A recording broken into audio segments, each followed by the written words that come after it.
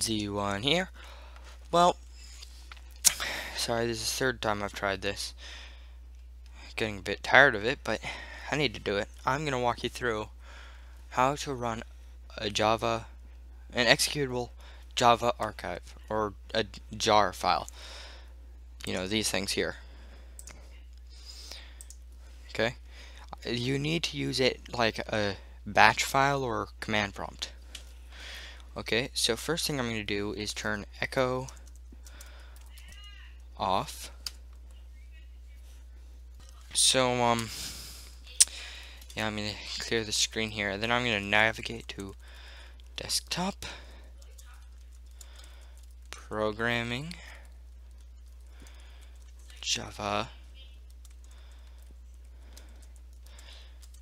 and then my jar files, which, as you'll see, is the file path from the desktop.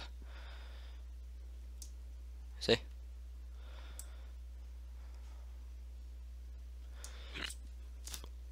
Okay, so now I can type java-jar, then you can type whatever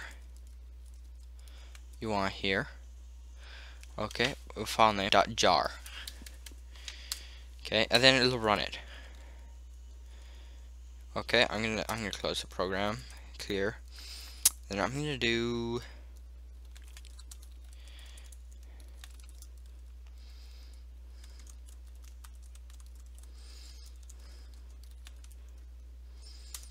that.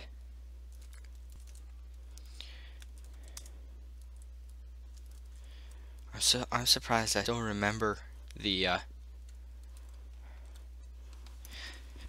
options. Okay.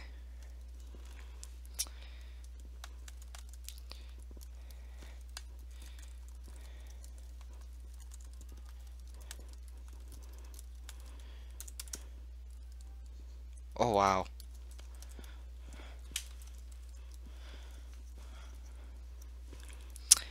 So yeah, that's how you run .jar files. Also, with my program, I can create a batch file. So I'm going to create one for my Morse code translator. Okay, set it to 12 and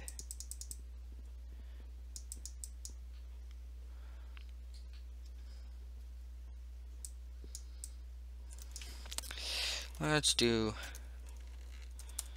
simplified Arabic script fixed. Okay, I'm gonna move this to 11. Oh, yeah, 11. Okay, with the batch file, let me full screen this. Nah. Okay, with the batch file, you can type a command.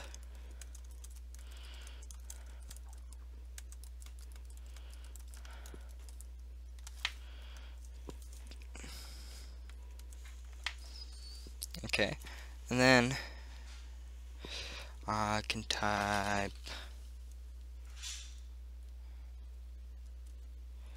mode 1000.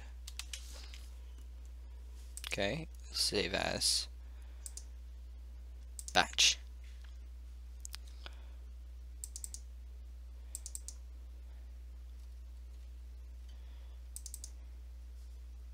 See, Morse code translator .batch.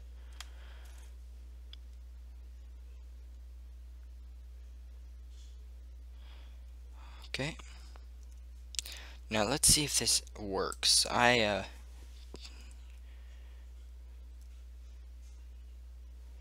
Okay.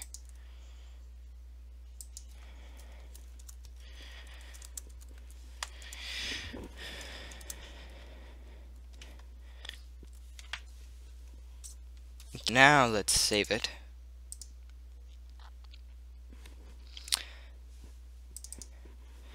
And then run it.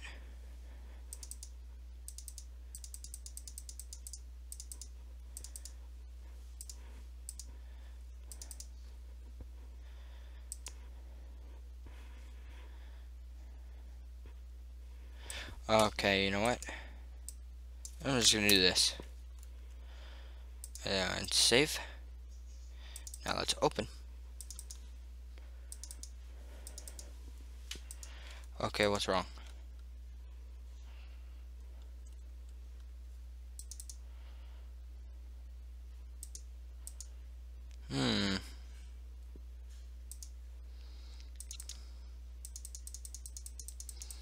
Okay, so it doesn't like me. Okay, well, you can create a batch file and do that. It just isn't letting me.